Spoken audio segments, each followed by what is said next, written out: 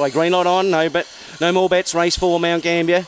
Then the Classic Bunny comes to the boxes, set. Away they go, and he gets out very quickly towards Remo Riola. The bolters went straight to the front at any old odds and led by 3 or 4 lengths from in second placing Wyndham Princess. This leader's bolted away. Third placing deepest Casarito. Further back trying to make ground then is Our Selection.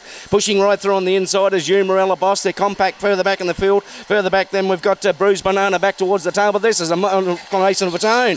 Remo Riola trots in second placing Casarito. Third placing Thanks Wilson. That was a good run. Fourth getting home late was Relham Lester. Coming at intervals then we've got Wyndham Princess, Our Selection, and the last couple in would be let me see, number 6 was well back there, Bruised Banana towards the tail of the field. 3 the winner, Remo Riola. Well tried, late. There's a bit for $9.250 the win, $1.50 for 7 Casarito, and $1.40 for Thanks Wilson. $9. Remo Riola came out like a rocket for Ray Keating and run them